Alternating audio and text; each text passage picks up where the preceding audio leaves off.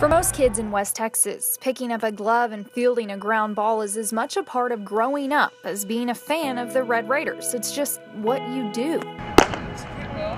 Yet for 17-year-old Sage Warner, a scoliosis diagnosis at a very young age prevented the Amarillo, Texas native from ever playing contact sports, that including baseball. From the very beginning, they said no contact sports whatsoever, so that's when I started to pick up golf, and that's what I've done ever since. 19 surgeries later at Shriners Hospital, the avid golfer got a huge surprise on Saturday as he became a member of the Texas Tech baseball team, thanks in large part to head coach Tim Tadlock and his ball club.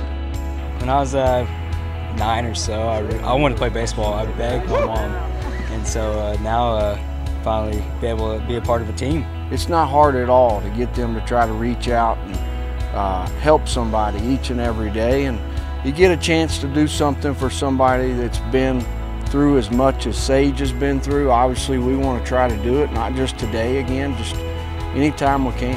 As the Red Raiders prepare for the season opener set for Friday, there's no doubt Texas Tech's biggest fan will don the number 12 at Rip Griffin Park with a smile as big as the Lone Star State. It's very cool. It's exciting, a once-in-a-lifetime deal. For Texas Tech TV, I'm Courtney Davis.